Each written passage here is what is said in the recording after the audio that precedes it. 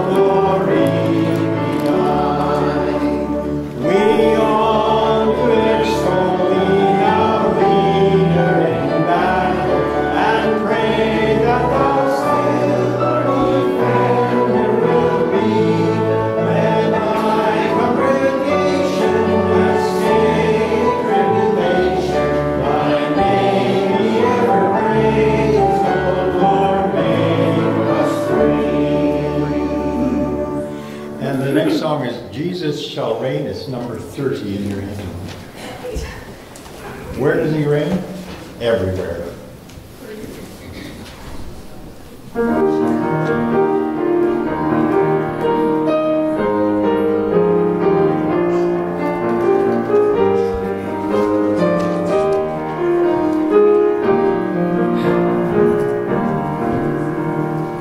Jesus shall reign.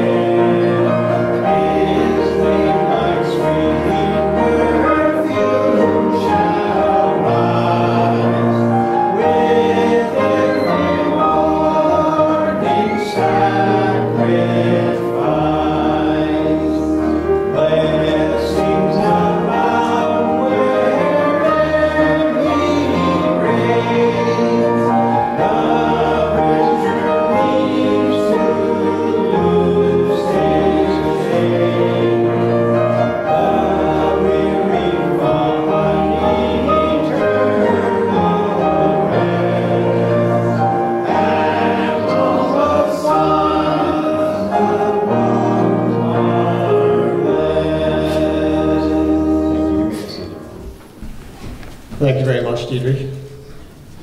I'd like to say good morning to each one of you here this morning. It's good to see all of you come and just to worship together. And we can be thankful to God that He gives us that privilege. We can gather as believers in Christ, hear His word spoken, and then also we're able to apply it to our lives as the Holy Spirit leads us. So with that in mind, I'd just like to welcome you and wish you God's blessing as you worship today. I'd like to also welcome Matt Beutler. He's in our middle here, in our midst here. He's standing right there in the back, and wishing him a blessing also as he preaches God's word to us. So to begin with, we'll read some of the announcements. I'll read one that's not in the bulletin before we get started, so I don't forget it, where it says, it's time. It's that time of the year again when we all have the opportunity to pack shoe boxes for needy children around the world. Frank and I, that's Frank and Rhonda Dick, would like to encourage each person to grab a box, fill it with love and toys. The boxes need to be back here at the church by November 14th, and from here we will then transport them to the drop-off location. So keep that in mind. Pick up a box if you'd like to be and are interested in it, and then have them back here by that date. And we'll have it in the bulletin again, and it'll be on the board next Sunday as well, just as a reminder. Can I make an announcement as well? Can I make a small announcement as well? Go ahead. Sorry about that. Yeah, I just wanted to bring up, a lot of you are familiar with the YFC Portage fundraiser later today. Also wanted to bring up, it's not in the bulletin yet, will be soon, the YFC McGregor fundraiser. It'll be November 12th. It'll be a pickup meal at the Austin Hall. And so the date of that one is November 12th. There's no cost to the meal, but donations are encouraged. And it's asked that you pre-register for a meal by November 1st. You can contact myself, and again, it'll be in the bulletin next week with my phone number, contact information, or just get a hold of me. Thank you. Thank you, Jason. The Thanksgiving dinner tentatively, which was being planned for today, has been canceled. Maybe in the future, sometime, we might be able to get together again and do that, maybe catch up somewhere. The Saturday, October 23rd at 11 a.m., there will be a memorial service here at the church for Susan Jones. The family has asked that the attendance be limited to those who are vaccinated or have had COVID or have had a recent negative PCR test. And they say thank you. The next one is next Sunday, October 24th. There will be a Sunday school. There will be Sunday school for all ages, starting from 10 a.m. to 10:45. Worship service will begin at 11 a.m. and we are still looking for some Sunday school teachers for the grades 4 to 5, 6 to 8, and also for high school boys.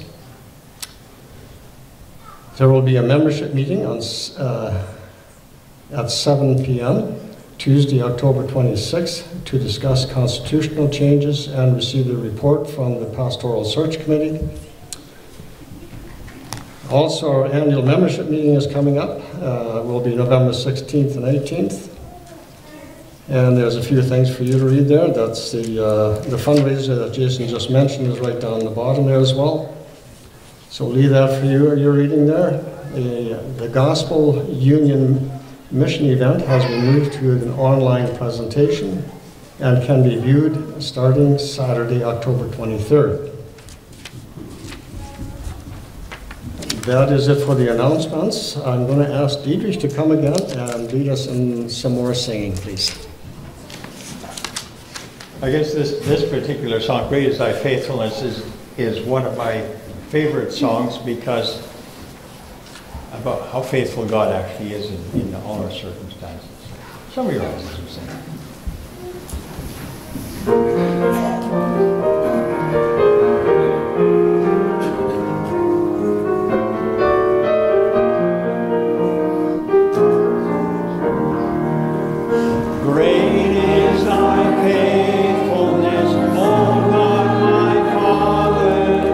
There is no shadow of turning.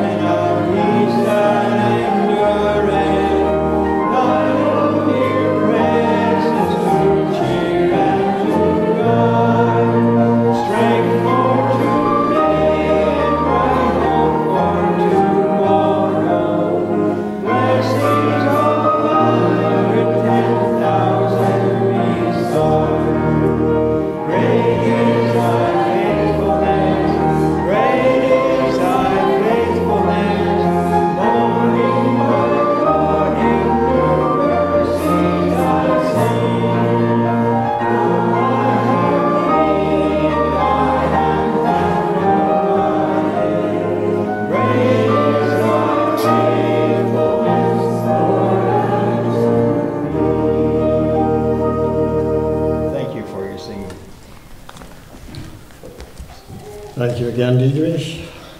Leona.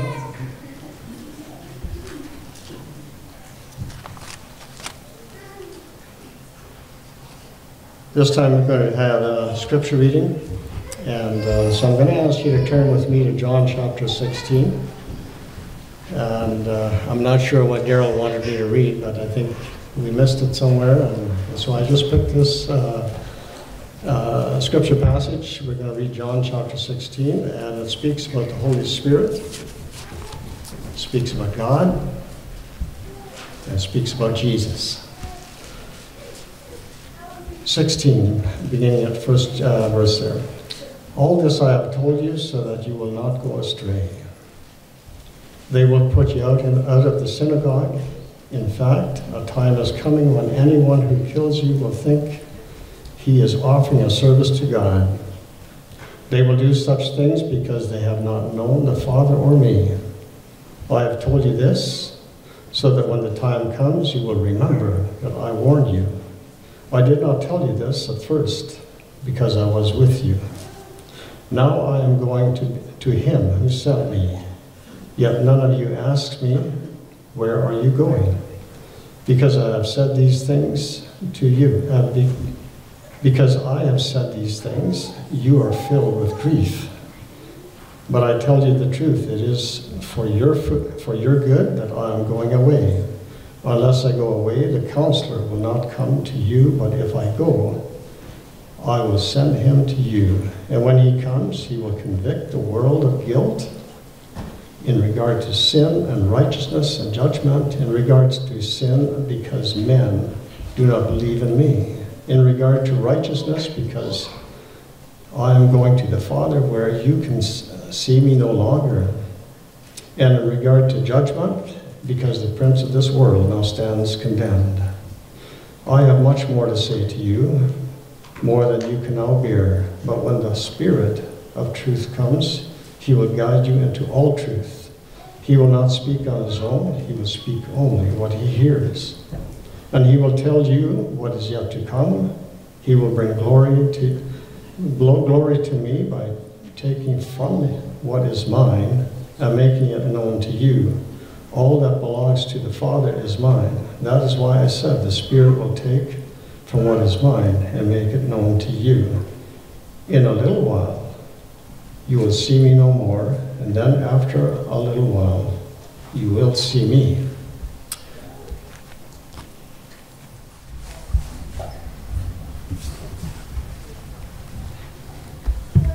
It's a nice pulpit. I I like working with wood myself, and I'm a big fan of how this looks, but unfortunately, it doesn't give me much to hide behind, and I'm a bit of a pulpit grabber when I preach, so I'm sorry if it's smudged up for the next person. It's just how I am. Good morning. It is very good to be here with you all this morning. As was said, my name is Pastor Matt Beutler. I am the Associate Pastor at West End Community Church in McGregor, Manitoba. And it really is a blessing and a privilege to be here with you today. This is my first time joining you here for worship, so I'm looking forward to this. I'm seeing some familiar faces out here, a lot of very unfamiliar faces, but that's okay. There's a number of men in here that I've been blessed to serve with on the YFC board for our area, either currently or previously. Ryder, just because I'm preaching at you today doesn't mean I'm not going to make you do push-ups on Tuesday at practice. I coach him in volleyball. So I don't see a ton of familiar faces though, because I haven't lived in this area for an overly long amount of time, and I'm debating with myself if I'm still allowed to say that, if I'm still allowed to say I'm new to the area. I'm in my 5th year at West End in McGregor. I'll let you be the judges as, you know, the true Manitobans. I'm just the import. But I am very thankful that I've gotten the chance now to come and share with you. And I hope that it goes well, that I don't get run out of the building afterwards and I get to come back and do it again. So I guess what I'm saying is I hope the Lord speaks to me and he can remove me from the equation here, that we might benefit from his word. As I said, I haven't been out here overly long, but I just want to share with you my thoughts on Manitoba as a new guy. My initial thoughts and opinions on this place, forgive me and let me finish, please, they weren't great. My wife actually grew up in McGregor, and so when I would come out and visit her when we were dating, my experiences consisted of 4 things that kind of stood out to me. One was the humidity. I grew up in southern Alberta, so a southern Alberta boy like me didn't handle that very well when I would step out of the house and it felt like I got slapped in the face with a wet towel. With that humidity and the wet that just kind of is in Manitoba, with the exception of this year, it was an unfortunate year, came literal clouds of mosquitoes that I would see just roll across her parents' yard, and that wasn't doing it for me very much either. And then wood ticks. We don't have wood ticks where I grew up, so having to check my socks every time I came back into the house was an annoyance for me at the time. So in my mind, not so appealing, but the 4th thing that stood out to me was the people were great. So I hope that's enough to not get me in trouble with saying those things this morning. The people were great, clearly enough so for me to marry one. But when God called my wife and I to ministry here, after we got married, we're living in British Columbia. When we were called with the opportunity to come and minister in McGregor, those first 3 factors weren't a factor in the decision-making process. The people and a desire to serve the Lord were. And so there was no other response in our minds other than, yes, we will come and serve out here. And it has been a wonderful experience for us so far. I truly have fallen in love with the province. I can look past those other things now. I really enjoy it here. I like to fish. There's not a lot of that in Alberta because it's a bit of a barren wasteland. But I've grown to love this place, and so out of that love comes just a great joy that I have to be able to share with you here today. I'm very thankful like the Apostle Paul. Nice segue right into the sermon. Thankful like the Apostle Paul at his opportunities he had to reconnect with churches that he had either planted or been able to influence during his missionary journeys. So we're going to be looking at one of those interactions this morning in 1 Thessalonians. So if you would join me there, looking at chapter 4, that would be great. We're going to look at the first 12 verses specifically, and I'm going to pray for this morning's service before we get any further into it. Heavenly Father, I thank you so much for this morning, for just a beautiful day outside and a wonderful opportunity to be here together with brothers and sisters in Christ. Regardless of whether it's our first interaction together or we've had many, God, it is a joy to share this experience. It is a joy to share in your truth. It is a joy to share in this time of fellowship worship and praise. And so I pray that that would be what continues in this message, that your name would be glorified, your truth would be amplified, and that we would be able to grow together through it. Lord, I pray that you would remove me from this equation, that you would set me to the side, that we would see you in what we look at together today. Lord, please bless us, please encourage us, and please guide us along through your word. In Jesus' name we pray. Amen. So I have a quick question for you all before I go any further. You can raise your hands if you'd like. Who here has kids? Quite a few hands up. Okay. For the rest of you, who here has been a kid? All right. I was hoping that that would encompass all of us, but you never know. Every now and then you meet that 10-year-old kid who you think he's like always been 40. Like he's just more concerned about the farm and the economy and politics than he is about being 10. I've known a few of those. If that's just me, I'll leave it alone. But so with all of us having had kids, or having at least been a kid, I'm sure you've heard this statement I'm going to bring forward at least once in your life, probably more than once. Go check on, and then fill in the blank. Go check on your brother, go check on dad, go check on... Have you heard this before? Is this just me? Was this just my childhood? Or okay, I'm seeing some nods at least. My childhood experience was filled with a lot of that. All sorts of different things, whether somebody was taking too long to do chores, longer than was expected, go check on him, see what he's doing out there. Or whether it was, so-and-so has gone to the bathroom and they haven't been back for an hour, please go make sure they didn't fall in.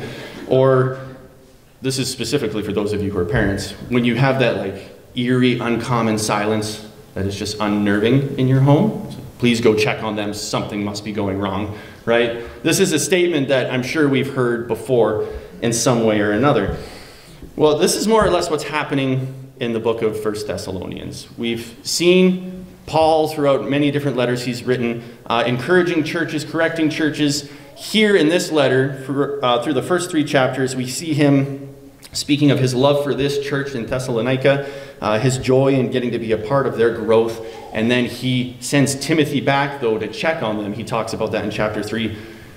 They were just eager to know what was happening. They were concerned, maybe. We'll get into that later. But Timothy, please go check on the church in Thessalonica. So this is what's happened here. To understand why this is happening, or to understand what's going on here, I want to build a little context for the passage for us as we're kind of jumping into the middle of the book. The city of Thessalonica was the capital of the Roman province of Macedonia, and it was first visited by Paul and Silas and Timothy on Paul's second missionary journey. It was a city of trade and commerce. It was on a main highway, the capital of Macedonia, and so it was a bit of a bustling place. You would have had a very mixed bag in terms of who populated that city, a lot of Jews, but a lot of Greek Gentile nations as well, and with that comes different cultural worldviews, different religions, all sorts of different things like that, all of the different enticements that the world could offer. And so during his time there, Paul reached many of the Gentiles with the gospel of Jesus Christ and changed their lives drastically. And he also had many converts come out of the Jewish synagogue in that city. And from these people, he planted the first Christian church in Thessalonica. Paul's time here, though, ended up being cut short. We see that when we read chapter 3, and it's also alluded to, or you can find the account in Acts 17. The temple leaders get really mad at Paul for what he's doing. They stir up a mob, and they go looking for him, and things aren't good. So he has to leave a lot sooner than he'd like to. It's believed, if we look at the historical timetable, that he was there just a couple of weeks to maybe a month. And then he moves on to Berea, Achaia, before finally landing in Athens, which chapter 3 tells us is when they decided to send Timothy back to check up on how things were going with the church. So we also know, if we look at the historical account, and if we kind of make a timetable of the writings in Acts and where Paul went and what he did, that only a couple of months have passed from the time they planted the church in Thessalonica to when they're in Athens and they send Timothy back. Maybe half a year at the most. It's never stated why Paul is so eager to send Timothy back. Like, we don't know. There's nothing really given to us in the text. Some things kind of allude to what might be happening. He's very eager to know. It's not like there's been a bad report, but there's certain things maybe, and the church appeared healthy when they left, but there was enough happening in the city to raise concern. And we have to remember that this isn't Paul's first rodeo. This is his second missionary journey, right? So he's seen a lot when it comes to church planting, mission work, and evangelism. He's seen the church in Galatia go from a healthy, growing church to a church that is just being destroyed from within by false teaching and a false understanding of salvation. Works-oriented faith versus faith in Jesus Christ. He's seen the church in Corinth, where it's actually believed he wrote this letter from. After Athens and they sent Timothy back, he moved on to Corinth and then wrote the letter. The church in Corinth was seen to be a very unhealthy place as well. A lot of selfishness, a misuse of the Lord's Supper, gluttonous behaviors there, a lack of love for each other, uncaring kind of an atmosphere. And so Paul desired to make sure that these brothers and sisters of the faith were remaining true to the faith. Steadfast in it, leading lives that were honoring to God. And so before I go any further, I want to read verses 1 to 12 with us of chapter 4. And then we're going to kind of see what's there for us. 4, 1 to 12 reads, "Finally, brothers, we instructed you how to live in order to please God, as in fact you are living. Now we ask you and urge you in the Lord Jesus to do this more and more. For you know what instructions we gave you by the authority of the Lord Jesus. It is by God's will that you should be sanctified, that you should avoid sexual immorality, that each of you should learn to control his own body in a way that is holy and honorable, not in passionate lust like the heathen who do not know God. And that in this matter, no one should wrong his brother or take advantage of him. The Lord will punish men for all such sins, as we have already told you and warned you. For God did not call us to be impure, but to live a holy life. Therefore, he who rejects this instruction does not reject man, but God, who gives you his Holy Spirit. Now about brotherly love, we do not need to write to you. Yourselves have been taught by God to love each other, and in fact, you do love all the brothers throughout Macedonia. Yet we urge you, brothers, to do so more and more. Make it your ambition to lead a quiet life, to mind your own business, and to work with your hands, just as we have told you, so that your daily life may win the respect of outsiders, and so that you will not be dependent on anybody." So, what we see happening in the first 3 chapters of this book, just to continue to lay it out for us, is Paul's love for the people, his reminder of the message that he brought to them, the things that they taught them while there, and his desire to see them again, and finally, his joy in hearing that they're doing well. Timothy's report comes back showing that they are honoring God with their worship, that they are holding fast to sound teaching. Things look good. Now I want you all to dig into your memory banks of that go check on memory that you pulled up. I'm sure you all pulled up at least one, right?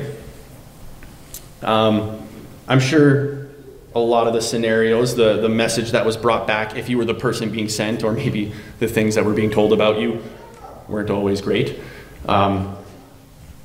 You know, go check on your little brother. I haven't seen him in a while. Wow, he's playing with matches in the basement. Where'd your big brother go? We were supposed to do a project together. Well, he's in the garage using power tools already, which he's not supposed to do until an adult was there.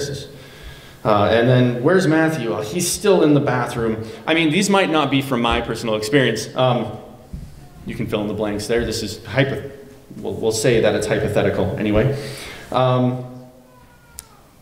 All of these kind of reports come back, and when that report comes back, there was always an answer to send back from the parents. Please tell your little brother to put the matches away. It's a bad idea. Please tell Josh to be patient. I'm coming. Please tell Matthew to hurry up. We can't wait for him all day. Again, I'm not saying this was my family. Maybe it was. There was always that correction, encouragement, fixing the situation statement to go back with. But sometimes the report came back good. And did you ever have an experience where the report came back good and yet there was still something to send back? Like you felt like just a little errand boy or girl kind of running back and forth with things from mom and dad, or maybe as mom and dad you feel like, well, they have legs, they can do it for me, right? It happens, right? So the report might come back good. Go check on your brother. Yeah, he's cleaning his room like you told him to. Okay, just make sure you tell him not to just throw it all in his closet. Is your brother fixing the lawnmower like I asked him to? Yeah, he is. Okay, just tell him to be careful when working with the blade, any of those things like that. Okay. Where's your brother? Well, he's out of the bathroom now. Okay, tell him to hurry up. We're still waiting. I've come a long way, folks, I promise. This response, even on a good report, I want to make clear is not due to a lack of satisfaction or a lack of love for the individual it was being sent to. Rather, it is a loving encouragement that comes from a place of wanting to see people grow, to be safe, and to be what they were meant to be. And this is exactly what Paul is doing here with this report. Often in his letters, it's a letter of correction. Here it's a letter of encouragement and affirmation that we're seeing. And that's what I want to share with you this morning. Paul is doing exactly that. Look at verse 1. Finally, brothers, we instructed you how to live in order to please God, as in fact you are living. Now we want to ask and urge you in the Lord Jesus to do this more and more. If this sermon were to have a title, or if there's a statement that I want you to kind of go home remembering, it's that. More and more. Even in the midst of receiving a good report, Paul has concern for the people. Whether they could stand against the attacks of the world, the kind of awful moral situation that the church was kind of being established in. Hardships maybe are going to come. And we know, according to God's word, that hardships are promised for his people. And Paul wants to encourage them, not because of any inherent or basic weakness he sees in them. Maybe it's because they're a newer church, but it's not seen and understood in the writing as him being concerned about a weakness, but primarily due to the simple fact that he just loves them. There is a simple and sincere care and compassion for these people that leads to Paul wanting to encourage them to do more and more. He wants them to be encouraged to live a holy life. Live in order to please God. So holy living is something that's often talked about in the New Testament. In this passage here, you saw the word sanctification, right? Sanctification, if you don't know what it means, just a little side note on that. Sanctification is just simply growing in holiness.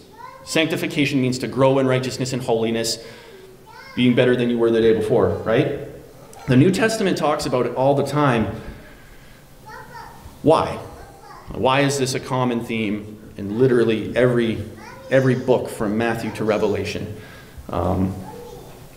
Well, the New Testament was written in a time when the moral climate of the world was not great. We're talking about the Roman Empire here. The Roman Empire was, if you know anything about history, not an overly fantastic place to be. It was a culture founded on self-indulgence, on dominance, on free time to chase the next best thing. Slothfulness and laziness, gluttony were very commonplace.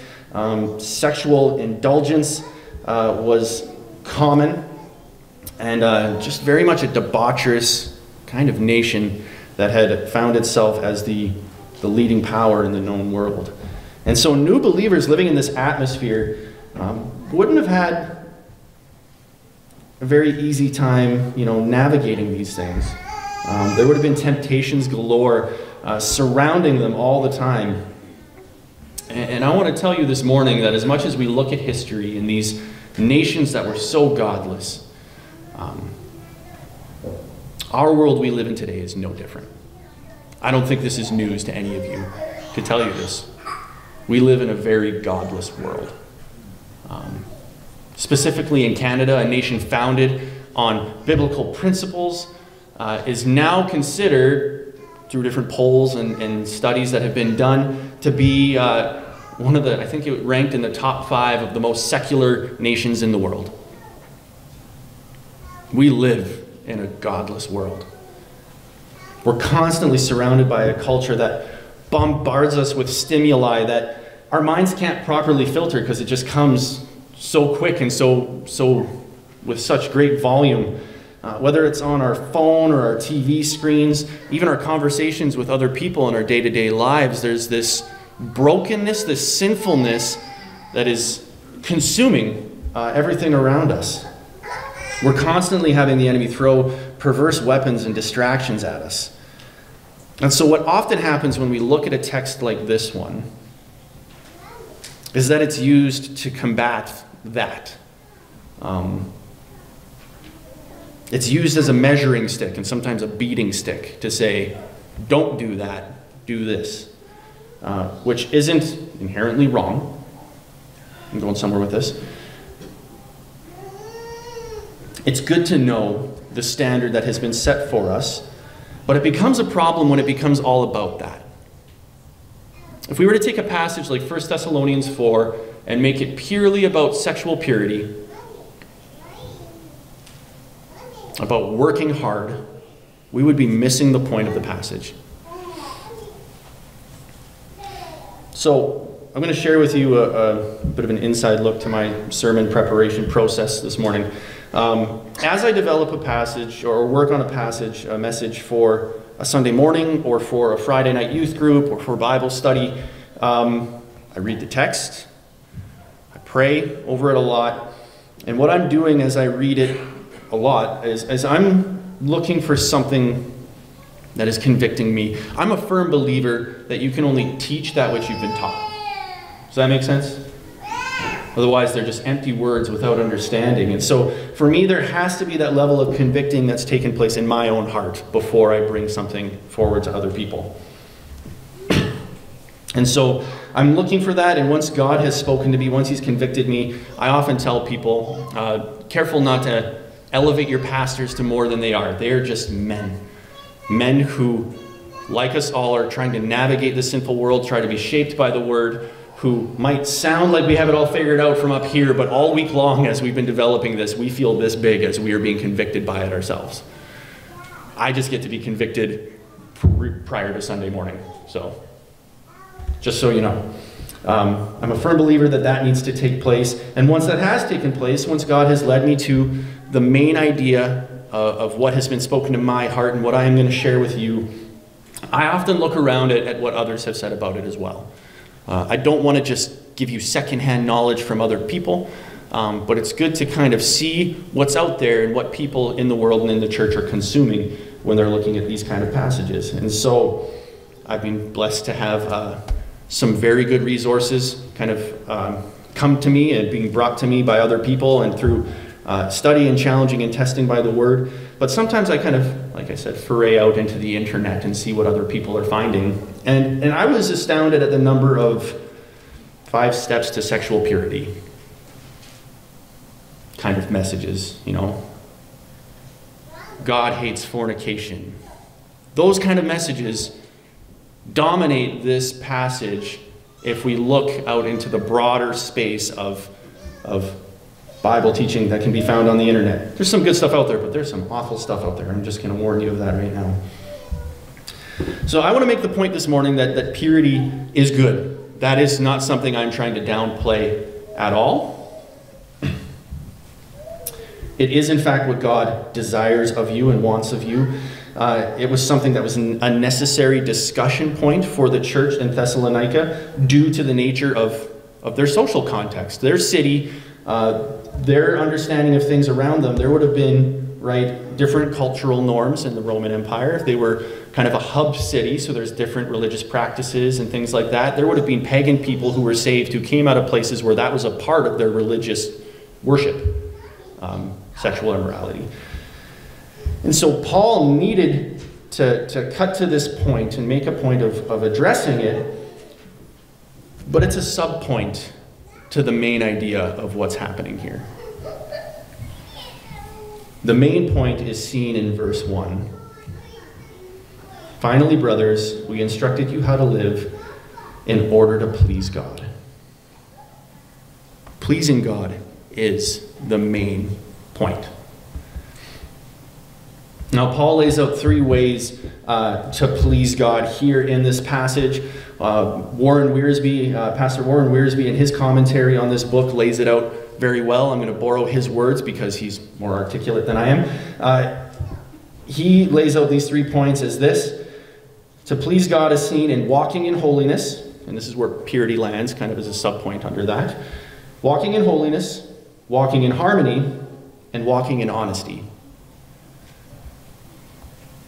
So, with those things in mind, I want us to look at this now and think of the Bible as a whole book. Okay?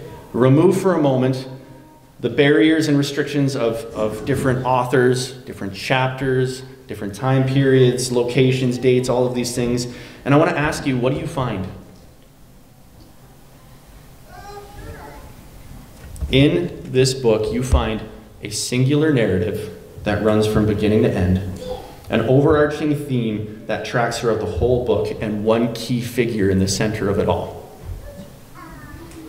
Can you guess who that is? Sunday school answer. Everyone should be able to get it right. Jesus. It's about the gospel. It's about Jesus Christ. It's about God's redemptive plan for his creation that was set in motion the second that sin entered the world. I promise you, when you read the Bible, all of it is beneficial for us. And as you go into the Old Testament, you don't have to force it or try to cram it in there to see Jesus in the text. You don't have to say, oh, that's a picture of Jesus, or that's a foreshadowing. Alistair Begg says it best when he says, we find Christ in all the scriptures. In the Old Testament, he's predicted. In the Gospels, he's revealed. In Acts, he is preached. In the epistles, he is explained. And in Revelation, he's expected. From the beginning of the book, we see our need for him. The broken, fallen nature of man, the law that was given, and man's inability to keep it fully, to do it right. We can't save ourselves. And so, Jesus came, paid the price, and promised that he would come back. I say all this to tell you, or I make a point of this to say this. What we're reading in 1 Thessalonians 4 is not meant to simply and purely be an attack on sexual sin. That's part of it. That's definitely part of it. It's being addressed for sure, but what is it that Paul taught when he traveled on these missionary journeys? Again, verse 1 says, as we instructed you. Verse 8 speaks of the instruction the people receive. Verse 9, the things you've been taught by God. Paul came as a messenger of God with his teaching. And he always came preaching Christ, preaching the gospel. The need to repent of our sins and the amazing grace and forgiveness found in the shed blood of Jesus Christ. Pursue holiness, yes. Desire to live a life pleasing to God, yes. More and more do these things. But will they save you? More and more look to the cross of Jesus Christ. And in that, you will see these things kind of work themselves out of it. Charles Spurgeon once wrote, I'm a big fan of Charles Spurgeon. If you get to know me, you'll discover that. He once wrote saying, never for a moment think that our standing with God is in our sanctification. Remember, we mean that. Remember that means growing in holiness, your personal holiness, right? Or our mortification, stumbling on my words. That means putting to death your old self. Okay, so I'm going to start again so that I'm not stumbling through it. We know what those two words mean. Never for a moment think that our standing with God is in our sanctification or our mortification, our graces or our feelings, but know that because Christ offered a full atonement, therefore we are saved. For we are complete in him, having nothing of your own to trust to, but resting upon the merits of Jesus. So the three things Paul lays out for us for living a holy life, right? Do you remember them? Walk in holiness, walk in harmony, walk in honesty. More and more do these things. But these things are a result of more and more looking to the cross. It's about the gospel. It's not about making a list of things you have to do. Believer, I promise you, if you've been in this for a while, you know that that will wreck you. You're going to create a standard that you will never be able to keep. You're going to create an understanding of, I got to get right before I can do this thing. And you lessen the work of the cross by making it about your effort. If you're a new believer, or you've only been at it for a little while, or if you're searching this morning here, that can be intimidating. That can be overwhelming. It looks unattainable, and it is. You can't look at those things in that standard, in that to-do list, and keep it perfectly. And that chases people away from the grace that has been offered us at the cross. Jesus laid it out very well in Matthew 19, right? Easier for a camel to pass through the eye of a needle. And the disciples, the men who walked with him, who saw him perform miraculous things, said, and how can anybody be saved? Jesus says, with man, this is impossible. But with God, all things are possible. The point of this passage, it's like seeing one side of a phone call, right? You hear somebody saying things and you kind of like get really confused sometimes because it's all over the place. And that's what we're seeing. We're seeing one side of a conversation that Paul has had with these people.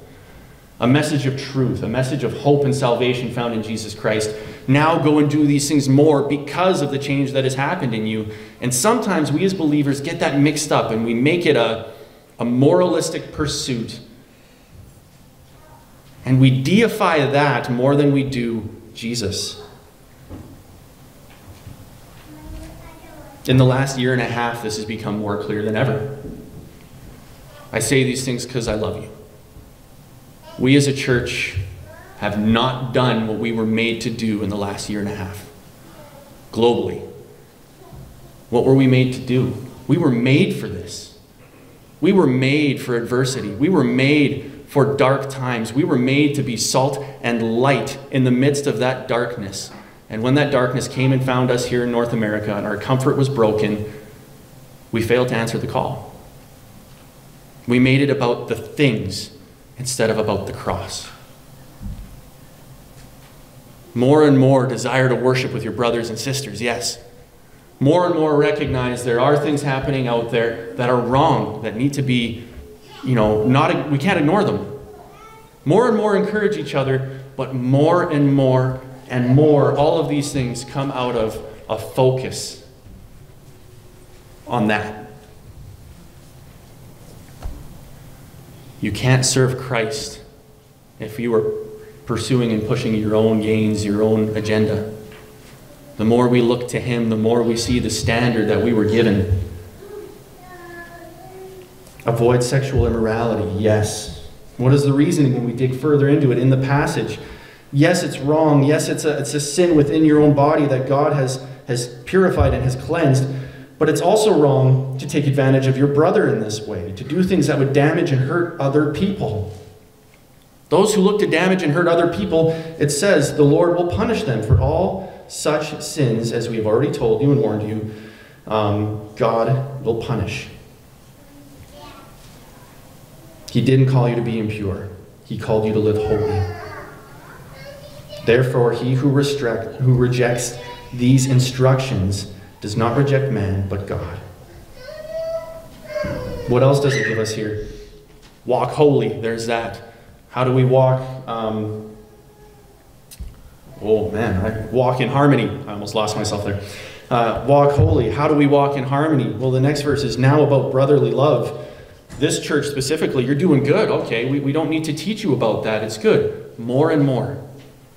More and more. What is the standard for love that we have been given? The standard for love we have been given is in Jesus Christ, who when the world hated him, when the people who a few days prior praised him and welcomed him with cheers, spat on him and cursed his name, he loved them. So whether you feel like you or we or us as a whole are struggling in that, or you think we're doing well, more and more. It's been so easy in the last year and a half to look at other people who think differently than we do and to automatically hold it against them, to think differently. And whether or not you think it's outright hate, you don't have to have said the words, I hate that person for how they think. Is there something burning inside of your heart that has not removed itself about differing opinions? We're called to be united in the gospel. United in Jesus' name. Not united because other people think and feel the same way I do. Remember what Spurgeon said? It's not about your feelings. It's not about those things. It's about the cross. It's about Jesus Christ. And then lastly, walk honestly.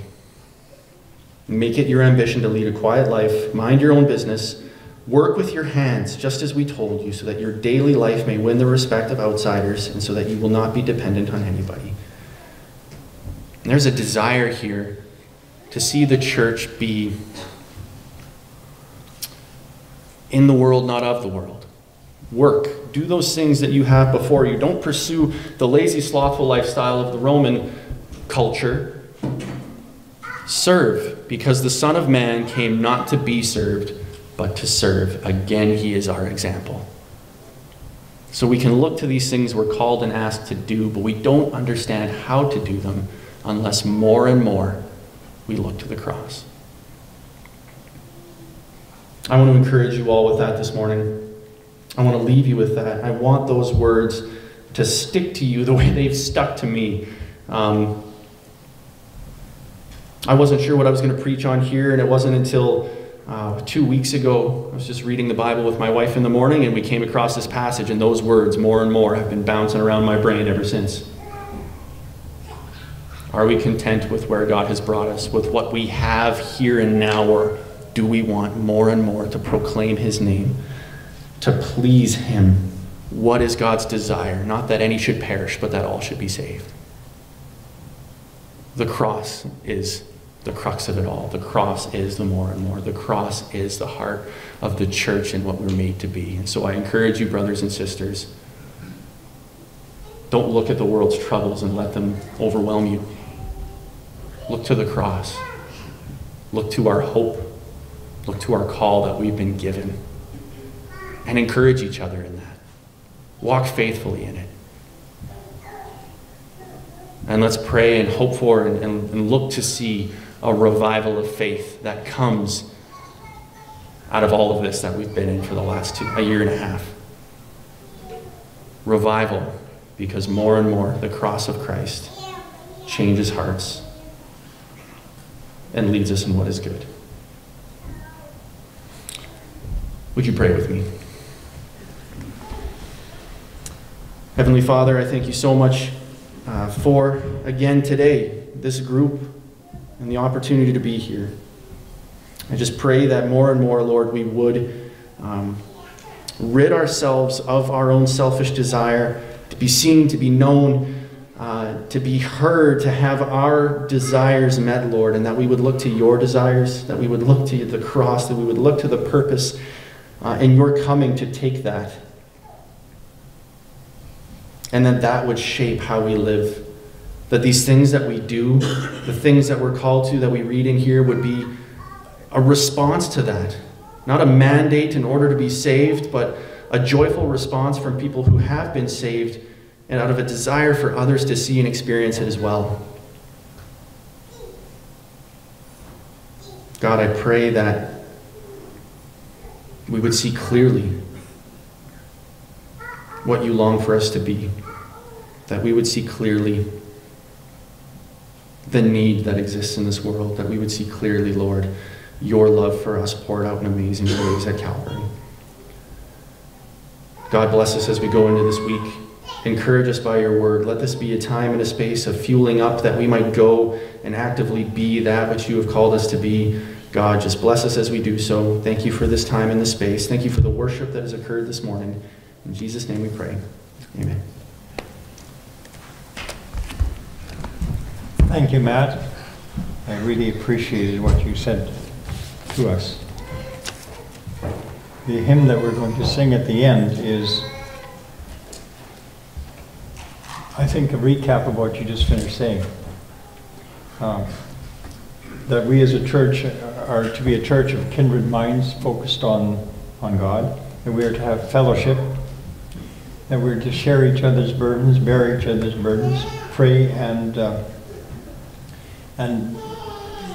interesting thing is when we have kindred spirits, when we're not together, we miss each other. So shall we stand as we sing, "Blessed be the tie that binds."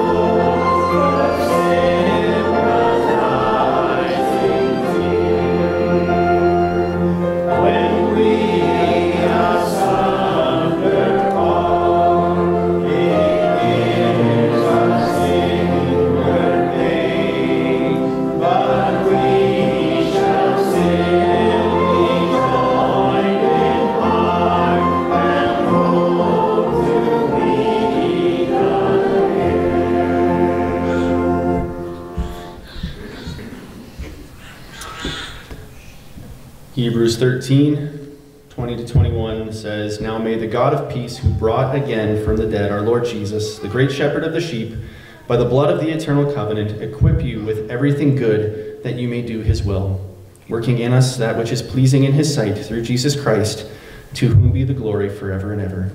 Amen." This one is for you from Jesus. Jesus loves you, my friend. Jesus loves you. He loves you so much. I received these gloves that I really love. It's my favorite color. Yes. And I received this awesome mask that I'm gonna scare my little sister and brother in the night with. Yes. And this pens. And I'm gonna use them in every book I have for school. And these awesome socks. And yeah, I just love it. I'm very grateful. I'm very excited. This is my favorite thing. It makes me feel like Jesus loves me. Yes. It's like, it brings this feeling to my heart that there's somebody out there that wants to share God's word, and even though we feel lost, that God is not there, that yes, God exists, and he hears our prayers. Thank you.